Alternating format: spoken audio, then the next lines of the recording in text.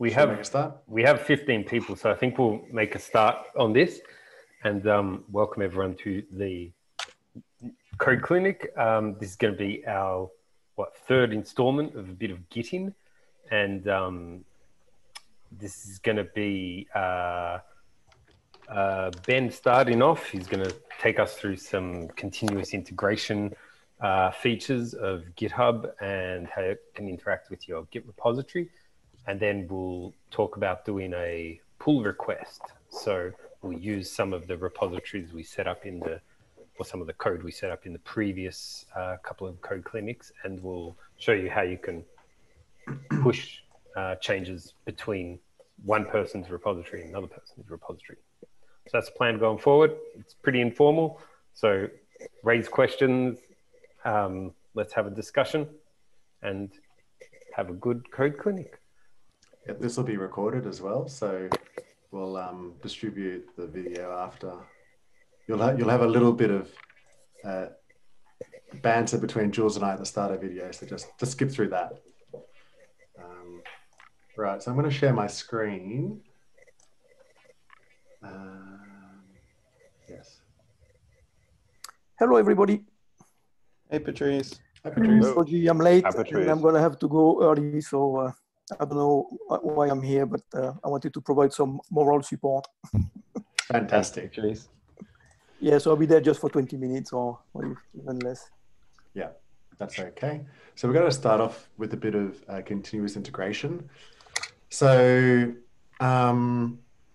continuous integration is kind of a neat tool that's offered by GitHub and GitLab and well, pretty much all of the Git repositories out there now. Essentially, it's really good for two things. The first thing is to run a series of unit tests to make sure that whatever you're committing to your repository isn't going to break functionality with the existing repository as it stands. The second is really to kind of, I guess, build for like an application workflows where you're going to build a release or a distribution, and you need continuous integration to convert files and data to a correct format that people can actually take and use. That's kind of a bit of background, but what we're going to do is do the first one that I mentioned, which is to make sure that we have some unit tests in our code to make sure we're not breaking existing functionality. So just a reminder, if you haven't already done so, this is Jules's GitHub page with the Git demonstration. So I'll just put this in the chat window in case if people haven't been around. I can do that for you. You can do that? Yeah. Yep. Cool. I'm just going to get the chat up here as well. There we go. Yes. So if you haven't already done so, you can clone Jules's repository, which you can do by pressing this big green button that says clone or download, and you can just copy that link there. And I've already done it, but say if you haven't got this repository, you can clone it to your directory on your computer by just going git clone, pasting in that address that you've copied from the big green button, and then it'll clone to your current directory. So I've already done that, so I'm not going to run that command, but yeah, you can run that again just to bring yourself up to speed with where we're at today. So once you, what you can also do is actually fork the repository, which is what a lot of people have done. If we look at all the available forks here, we can see that quite a few people have already forked the repository. So that basically creates a copy of Jules's repository and puts it into your own repository space. So when you go fork, then it'll bring you to something like this, which is essentially a copy of Jules's repo, but you can see that now it's got BR made there at the start there. So that means that it's, and it tells you as well, it's forked from Jules's GitHub demo. So I have free reign over this. I can make as many changes as I want, and that doesn't get interfere with Jules's copy of the repository, unless if I want to do a merge, if I want to merge my changes back into his upstream repository, which we'll do later. But first, let's make a few changes to his repo that make it worthwhile merging back at the end of the day. So some of these, let's do some continuous integration. So with GitHub, we have GitHub Actions, which is one of a family of continuous integrations. And it's nice because you just click this button here, Actions, and now you're greeted with a series of workflows. I encourage you guys to follow along. And if you do, you'll probably see that there won't be any workflows here at all. It'll just be a blank repo or blank workflow. And what you can do is go new workflow. And it gives you a whole bunch of pre-built templates to integrate continuous integration with your repo. So because the world is Python, is going to Python, let's set up the Python workflow. So we just click this button and you're greeted with this page on the left here. So you can see, oh, sorry, Benny's just said that he wants the font size a bit larger. Yeah, maybe that's better. Could everyone see the web page on the left? Is that okay? Yes, yes. Yep, cool. That's fine, yeah. Yeah. All right. So yeah, you're greeted with this, which is essentially a template for a continuous integration workflow with Python. And you know, it looks a bit jargony. You've got like a whole bunch of text. So I'll just briefly outline what these all mean. So you give it a name, which is Python package, and on push refers to every time that you push something new to the repository on the master branch, or you create a pull request on the master branch, it'll run this script. And so you have some options here for what you're going to run the script on. So GitHub has a whole bunch of virtual computers that it runs your code on.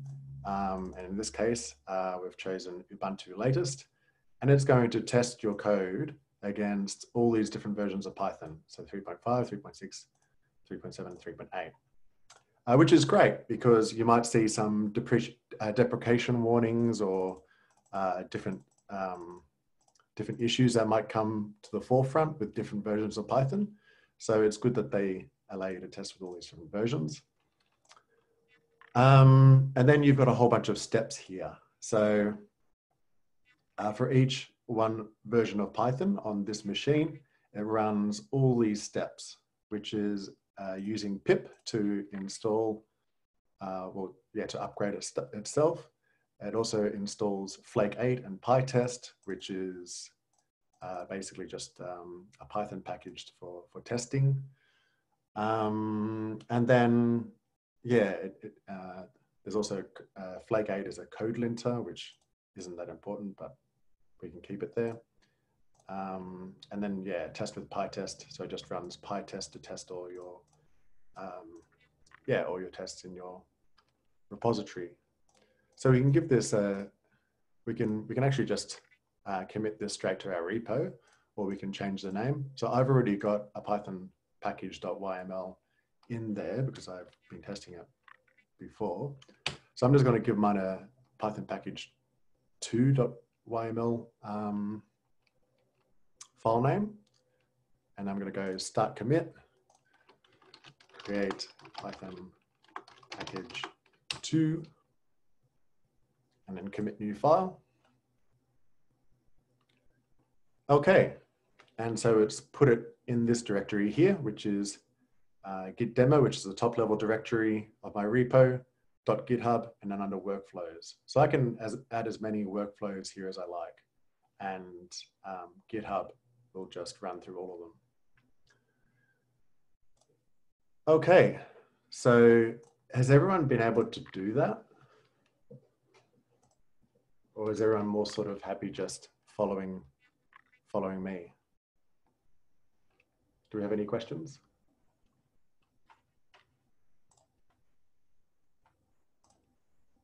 Nope. Cool. No. Oh, we got one. No. Okay.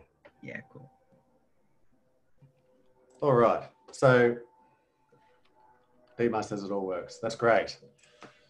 All right. So what I encourage you to do is, since we've added something on the repository on GitHub, those changes haven't been reflected in our repository locally on our computer.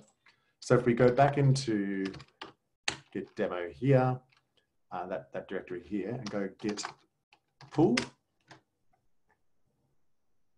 then we should pull those changes from GitHub. And you can see here it's added a new file to my local computer.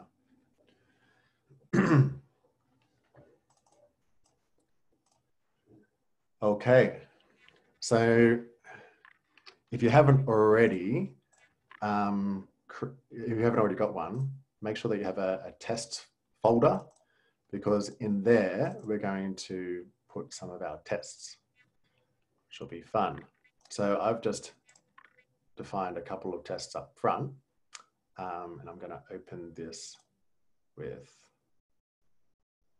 I'm going to use a different text editor. Here we go. So here I've just defined a whole bunch of tests, okay? So they're very simple, and yours will be much more difficult or more elaborate. But here all I'm doing is I'm testing addition, the addition of two numbers. And then if 5 plus 2 equals 7, then it's passed that test. Or subtraction, 5 minus 2 equals 3. If that is true, then it passes that test. So what that actually looks like is I can run PyTest from my local repo, and it's run all the test scripts in my test directory, and it's found, all these different ones, and it's said that it's passed them all, which is great.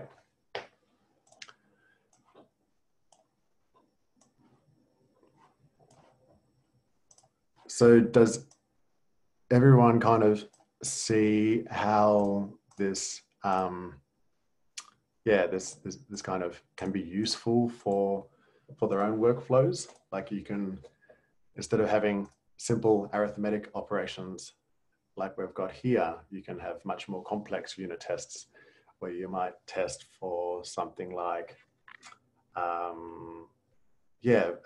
plate velocities over time.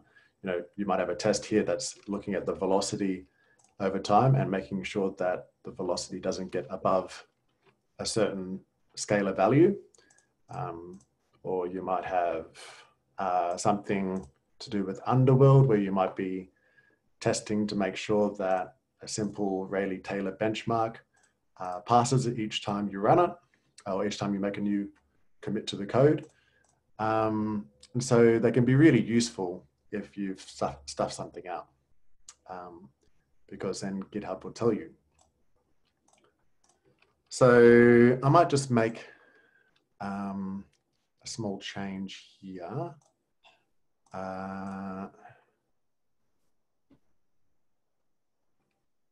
What am I going to do? I'm just going to delete this test. I don't want this test anymore. It's too annoying. So I'm going to delete that.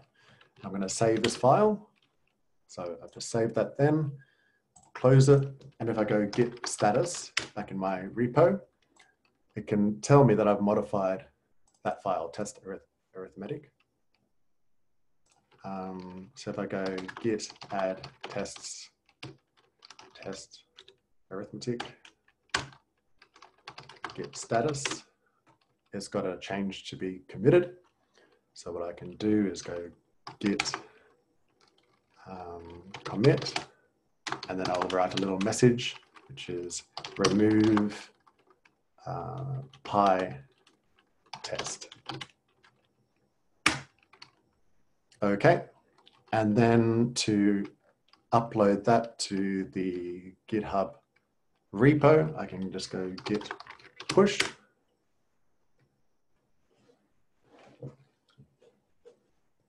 And then now it's synchronized to the GitHub repo.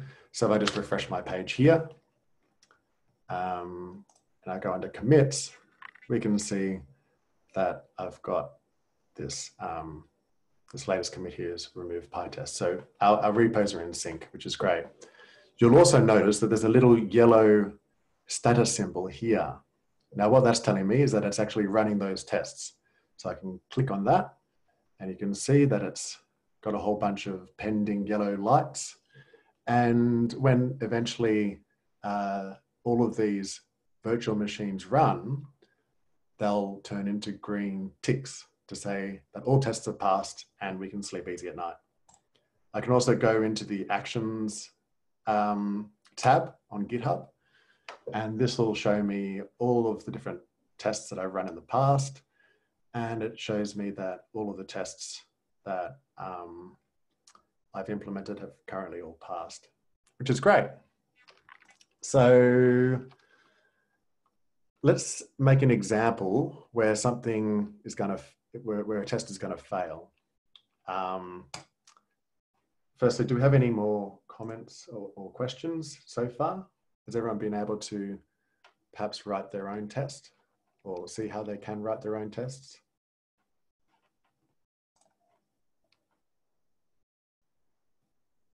I've got a bit of a, did you know this? Which you probably do. The virtual machines you can test on, Ben specified it was going to be Ubuntu latest, which is great, but you can actually go back a few versions of Ubuntu. And you can also test on Windows machines and on Mac machines. So it lets you do some, platform testing, which is really useful and might be, very useful for things like G-plates or any application anyone's building that they want to make sure works on many platforms. Yeah, that's a really good point. Yeah, we can actually, so maybe for my Python package 2 tests, maybe I'll change this. I'm going to just edit that file here using the online editor. What was it was just Mac OS X, wasn't it? Was that it? Latest? It's Mac OS -latest. Ah, yeah. And let's just say, I don't need to repeat these tests on all these different versions. I'm just going to run it on 3.5, or sorry, 3.6.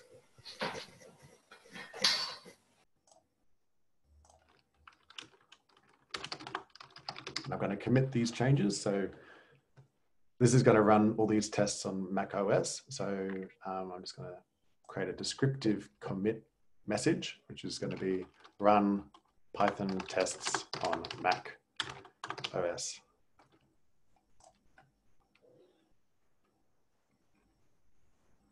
Cool. So I think there are some limits to how long the tests can be run for, particularly on the free versions of GitHub. So, those are the ones that Jules and I are using for this demo. But Sydney Uni has an enterprise agreement with GitHub, which I think gives you not unlimited minutes of testing time on GitHub's computers, but in practice, pretty much unlimited time. So you can run lots and lots of tests for every commit, which is good. So since I've done that commit, it's also run all the tests again, and it's telling me that all the tests have passed. Now I'm going to make an example where one of the tests is going to fail. So I'm going to go back into that, .GitHub workflows folder, and I'm going to click on the testing suite again.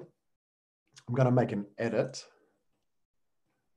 and it's given me all these different Python versions. I'm going to add Python 2.7 to the mix. Now, really, that shouldn't actually break anything, but I have in advance made a test. Made a unit test that behaves differently from Python 2 to Python 3. So I'm going to just commit this change. Add Python 2 test.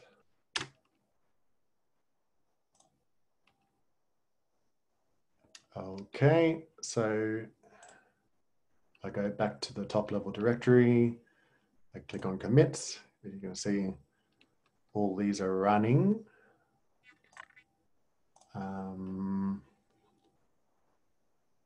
Yes, if I go on actions,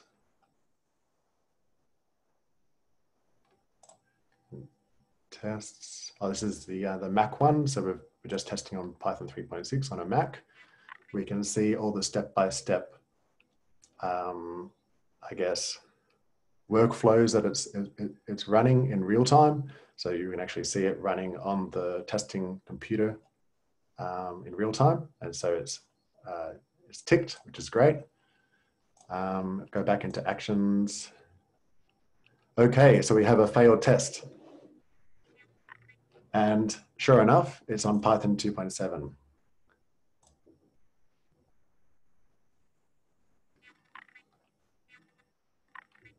Oh, actually, this isn't due to the problem that I wanted it to be with. Okay. Oops. Okay. The reason that I wanted it to fail is because division has actually changed between Python 2 and Python 3 in that if you have, what is it? If you're having, in Python 2, if you're dividing a floating point number by any number, then it returns a float. But if you're returning, if you're evaluating, if you're dividing a integer by a floating point number, then due to typecasting, it's going to return an integer. So if you have numbers that don't round off to 0, then you're going to run into a problem where, you're going to be rounding to the nearest integer. So to kind of demonstrate that, I can open up a terminal, go Python 3, and if I go 3 divided by 5, 0.6. Okay, and if I go Python 2, 3 divided by 5 equals 0. So yeah, it seems kind of daft, but that is one of the changes from Python 2 to Python 3.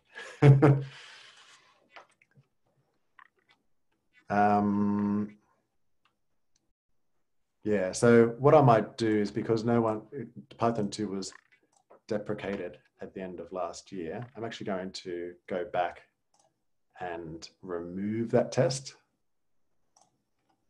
because we don't care too much about it anymore. So I'm going to go back here, edit this file, remove the Python 2.7. And I'm going to say, actually, don't worry, let's stick to Python 3. So can I just add to that? Is that supposing because we used Ubuntu latest, and Ubuntu latest probably drops Python 2.7 by default with pip? Yeah, I think on their virtual machine, that's true. Yeah. So this is actually the perfect use case for continuous integration. It's when you make a change wanting to affect something, but you break something completely different. And that's what you did. Exactly. So So I'm pretty happy with that. If I go back into my repo, I can see that the tests are running again. And because I've changed it back to its initial state, then they should all pass, which they have. Okay, now that is some quality value adding to Julian's repo. And you can tell by his profile picture how eager he is to have these changes back into his repository. So what we might do is actually create a pull request, which essentially merges all of my changes that I've made back upstream to Jules's repo. So the best way to do that is to hit on pull request. And we're going to go a new pull request. Okay, so we can see a list of all my changes. And it says, oops, can't automatically merge. Okay, so that's because there's a conflict. So not only do we have a pull request, but we have a conflict. And so we have to do conflict resolution, which is super exciting. So yeah, you can see all of my changes here. Yeah, Julian's initial version is somewhere all the way down there. And we can see file by file exactly what has changed, which is great. So, you know, all these pluses in the green indicate new text that I've added to different files or indeed new files that I've added. And these are, yeah, and so where you've got the red, you've got a minus, which indicates that that's been deleted. And this is probably where the conflict has occurred because we've got the same, yeah, different things happening on the same line. So yes. Anyway, let's create the pull request. Big green button. Merge changes to Jules GitHub. Create pull request.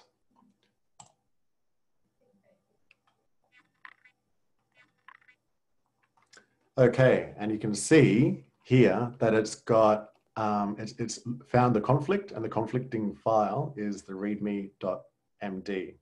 So what we can do is resolve conflicts,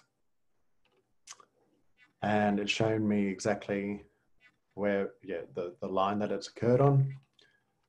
And you know what? I think what I'd like to do is just use Jules's original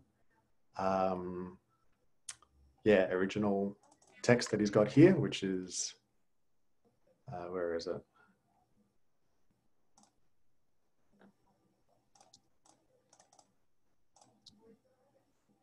Yeah, well, yeah, I don't actually know which one's the best one to choose here.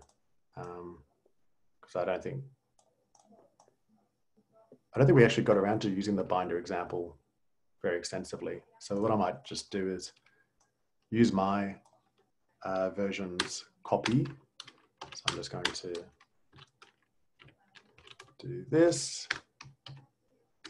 And so the change that I'm proposing to this file is to override Jules's modifications and submit my own change as the one to rule them all. Okay, so Julian has just commented, what is the definition of a conflict and when does it happen? So great question. A conflict generally occurs when two lines of the same file have been edited or modified by two different people. So normally GitHub can kind of merge the changes seamlessly if you're merging different parts of the files that don't seem to affect each other.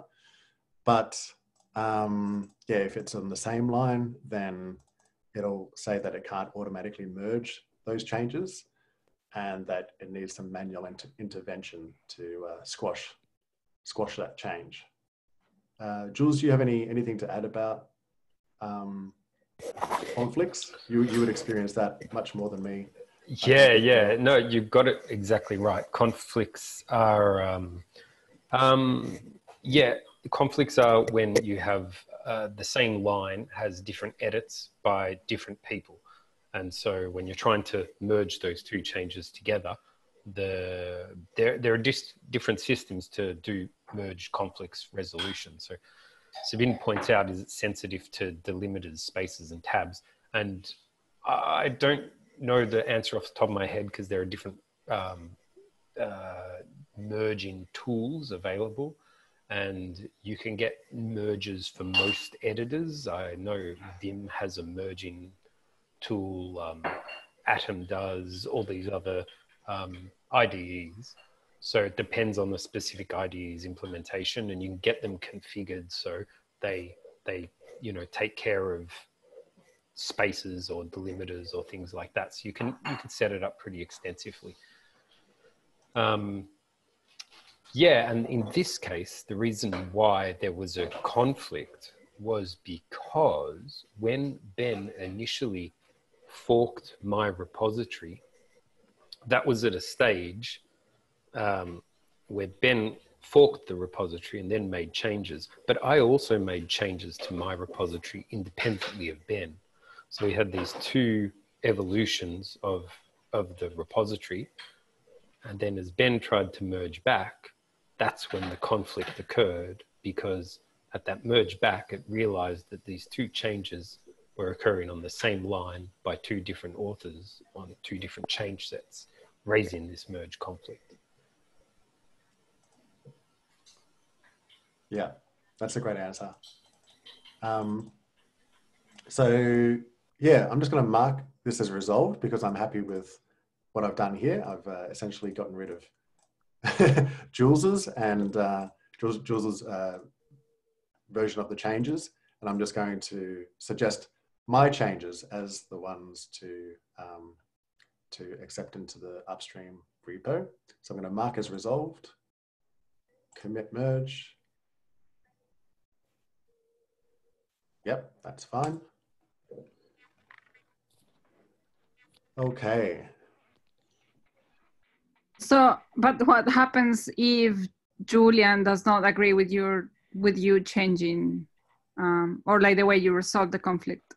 I'm glad you asked, Sarah, because this is where we hand over to Jules to see what Jules has got on his screen and whether he's going to accept all of my changes or not. The drama, the drama. Cool. So I'm going to stop sharing.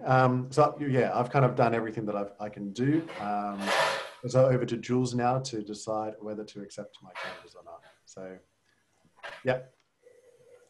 Nice work. Nice work. So I'm going to now share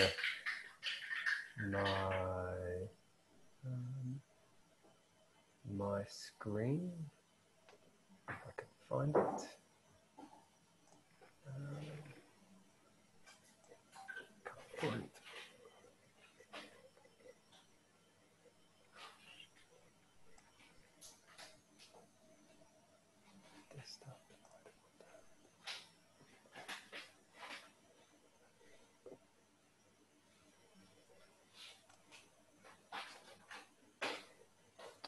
Okay, so can everyone see this, my GitHub repository? Yes. Yes. Yes, excellent. Okay, is there any further questions, or should I just go on straight from there with what Sarah raised? I'll continue on. Okay, so first off, what do I see? There's this little bell icon at the top of GitHub in the browser, and that bell icon is your notifications. And if you click on that, you will see all these notifications that have occurred across every repository you're watching, every person you're watching, account you're watching on GitHub, and all those kinds of things. So it can be overwhelming, but you see at the top of this this board is a picture of Ben and his merge changes to Jules G Hub. So that's a way you can see notifications. Usually you also get an email too that's associated with GitHub. So that's another way you'll find out about it if you get a pull request. But let's go back to the repository itself. the real indication that there was a pull request is because this little tab has got a 1 next to it, pull requests. So we'll click on that. And sure enough, we see that there's one pull request open, which is by Ben, which was made 8 minutes ago. So that's Ben's pull request. And so I can click on this and I essentially get the same view that Ben was showing us, which is the collection of all the changes, all the commits that he's put down. And at the, where is it? Yeah, we see a lot of his commits, and I can make a comment here and say to Ben like,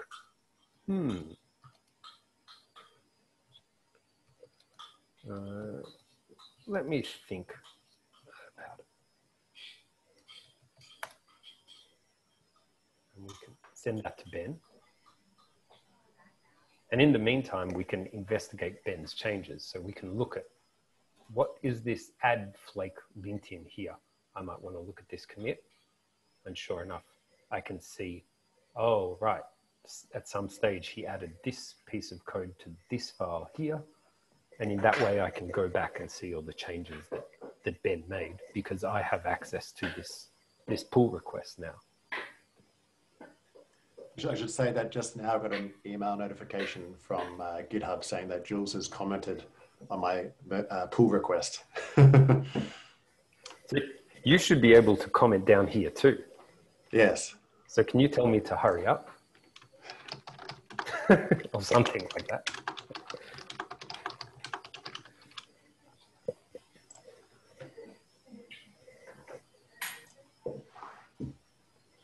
Right, so the real cool thing is that at the bottom of this this pull request, I have this big button in green, which says I can merge this pull request in a few different ways, and these all mean various, strategies for how to merge a pull request and how to really take care of the history of Ben's changes with the history of my changes, and how to make that, how to set that up differently. And I can also not use GitHub to do the merging, but I can follow the command lines, which GitHub also tells you about. So if I were to go back to to pull the code down onto my local machine, I could follow these guidelines to set up the code to merge into, for Ben's pull request to be introduced to my repository as a branch. And then I could merge that branch with my master branch, and therefore merge my repository locally and then push my repository up. So I've done a comment, so maybe you just have to refresh. Refreshing. Yeah, on my screen, it says that only those with write access to the repository can merge pull requests. So of course, this kind of pull request workflow is still possible if you're working amongst people who have write access to the same repository. It just gives people a chance or an opportunity to comment on people's work in a nice interactive way. So speaking of that, I'm going to go into the README file where Ben got rid of my binder link and put his link. And what I can do is review his changes, and I could write back to him, no, I want left as my link, something like that. I can also request changes, and this again will if I hit submit review, then that review will notify Ben as an email that he has someone commenting on this file, on this change, and we can start a collaboration on the file like that.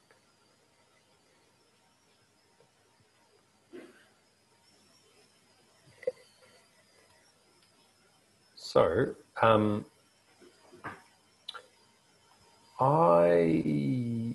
I think this is good to commit. We know that Ben now has this button URL for binder pointing to his repository and not mine, but I'm going to accept that. I can change that later. And what I'm going to do is merge his pull request. So let's see what that looks like. Go back.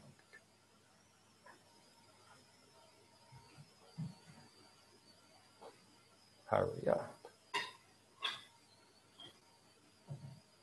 Back.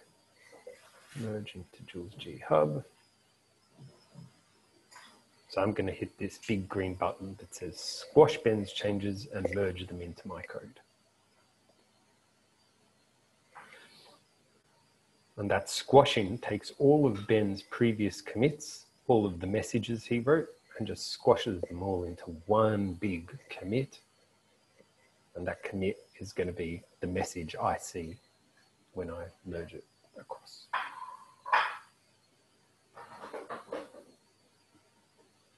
Boom. So now Jules GitHub merged this commit into Jules GitHub master.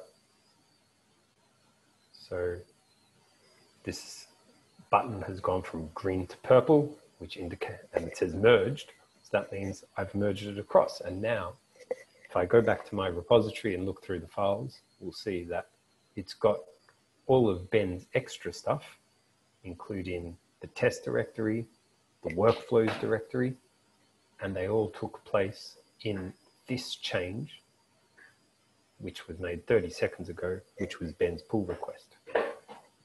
And just for kicks, I'm going to change that file, that binder URL, because I want it pointing to Jules GitHub, not BR Mather. So Jules GitHub, and then I'll make a commit there on my master branch.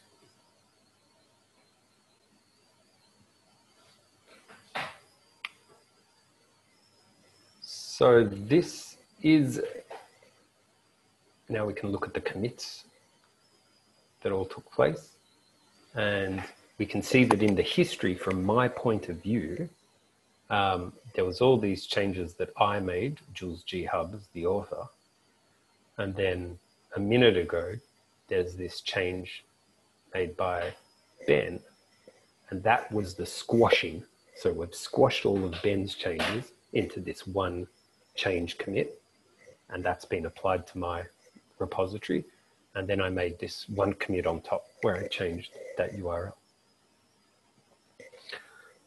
So that's the power of merging and merging with GitHub. It makes it all fairly straightforward. You can see the diffs, you can see every commit, and you can also comment and collaborate and get notified pretty easily through the system. It's also, you can see from Jules's commit history that since he accepted the changes that I made, he's got little green ticks in his commits, which means that the continuous integration is now included on his repository. So now he has continuous integration. That's right. It's very cool.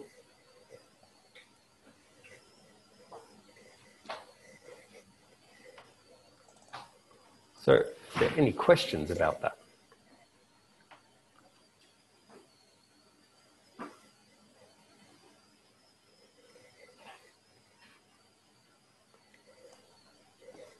So Benny raises a question, what if you agree with only a part of the changes, not all of them?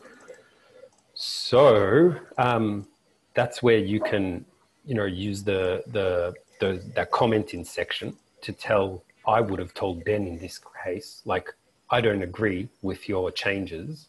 Can you please fix them up? That was that. I didn't actually run through it, but that's what I kind of previewed I could run through. There's a little subsystem within a pull request where you can nominate reviewers of changes, and those reviewers have to okay changes to allow commits to go through. So I could easily say to Ben, nah, your pull request, I'm going to leave it there until you change the URL. Here's the URL I want you to change, the part I want you to change. And then I could just say to Ben, you know, change it. And when you do, I'll accept it. But if you don't change it, I won't accept it. And the pull request will remain in sort of purgatory until then. It's code that someone can act on. And I myself could pull down the code, Ben's pull request, and make those changes myself, and then do whatever I wanted with them. I hope that answers your question, Benny. Yes, thank you.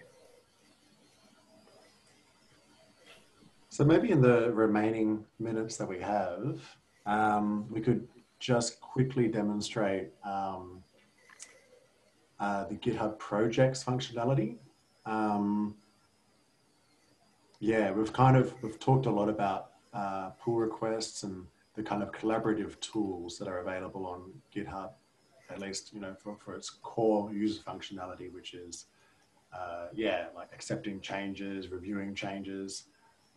There's also kind of another step out from that, which is projects, where you can kind of organize things from a much higher level perspective across multiple repositories. So, Jules, do you want to do this, or I can do it? Hang on, maybe I'll just share my screen. Yeah, if you want to go for it.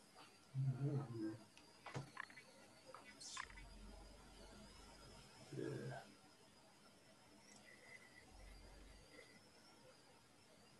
Yes. Okay. So there's my comment. Mm-hmm. So if people aren't already aware, there is a Sydney University GitHub page, which I'm just going to, wait, is this the right one? Yeah, I think so.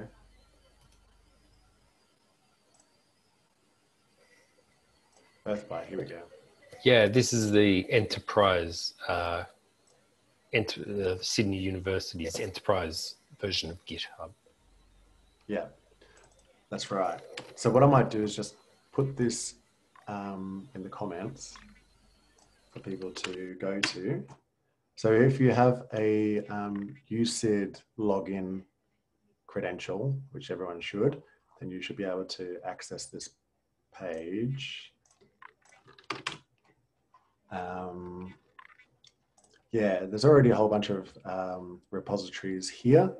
And we've got some people, but not everyone in the Earthbyte group currently in there. There's Michael, there's Daniel.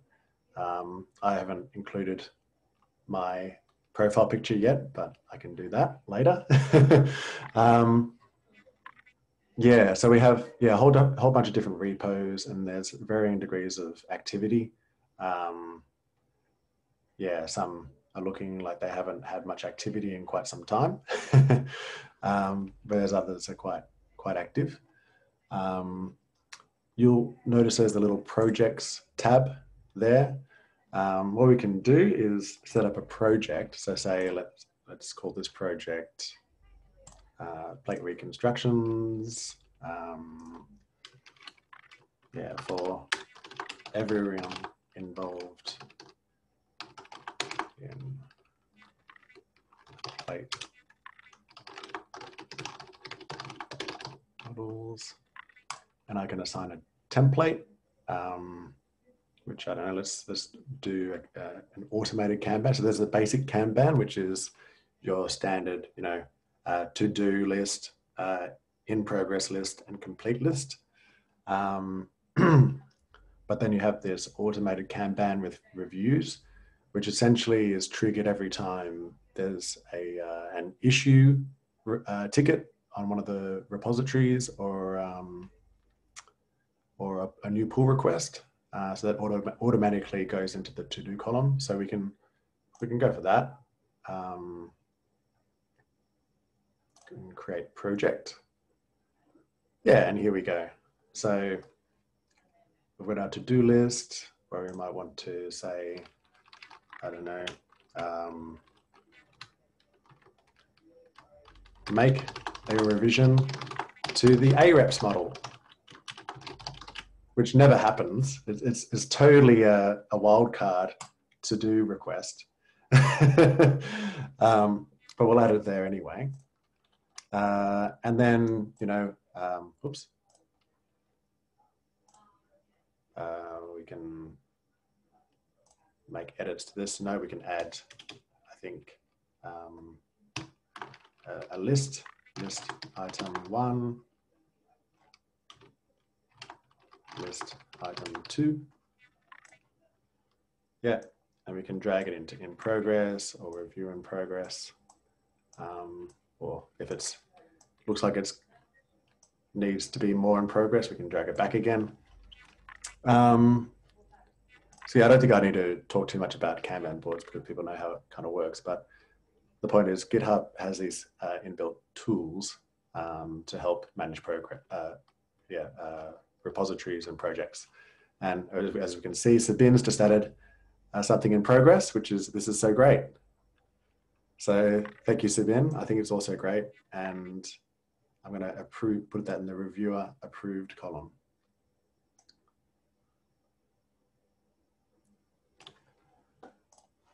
Okay. Oh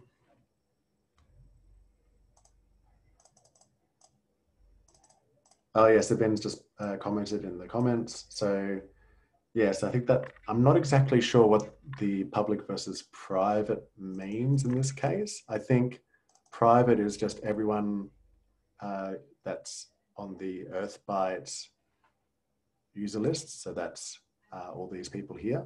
That's all the private people. And public is probably opening it up to the rest of USID. I don't know if you can include people external to the USID GitHub Enterprise at this stage.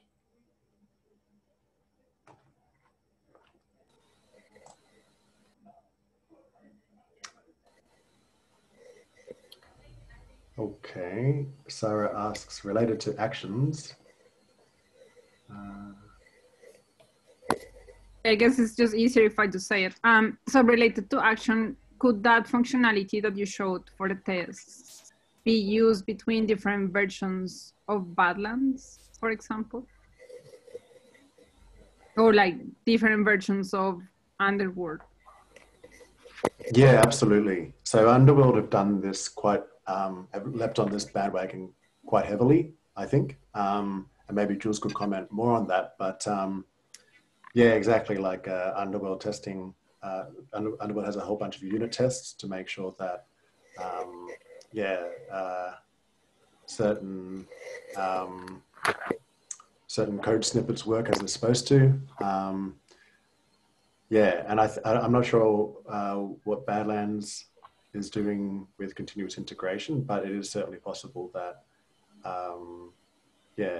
either Tristan could set up some scripts to test for Badlands functionality, or perhaps end users could set up some scripts to test that their models, like I guess a kind of stripped down version of their models, can be reproduced on different versions of Python or what have you.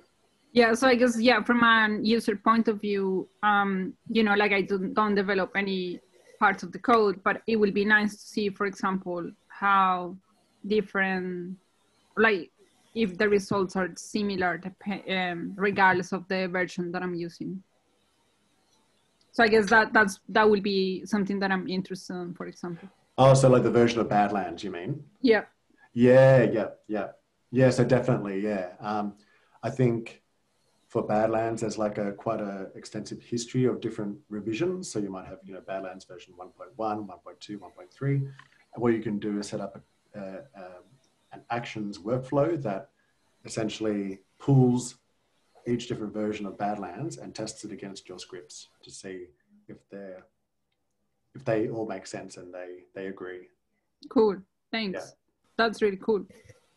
I can expand on that a bit from the underworld kind of side of things. We've been using that for a while, and we don't use GitHub Actions. We use something called Jenkins, which is another server, but essentially it does the same thing. Every time there's a commit made to the repository, the Jenkins server goes away, runs the code in various different configurations and tests it.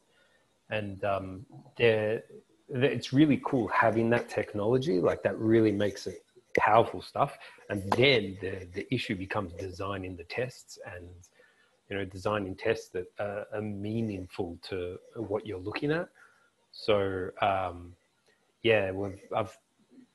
happy to talk more about that at a later stage, because that's a very fertile ground for like model development, and also checking if your models work with one version of the code to the other. Thanks. Cool. Well, I think that's taken us to lunch. So unless if there's any other burning questions, I reckon we can say thanks for joining this Code Clinic.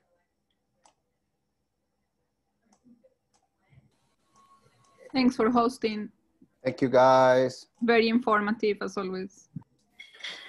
Excellent. Thanks, guys. Cool. All right. See you later then. Yeah. Have a good Wednesday, everyone. Ciao. Yeah. Oh.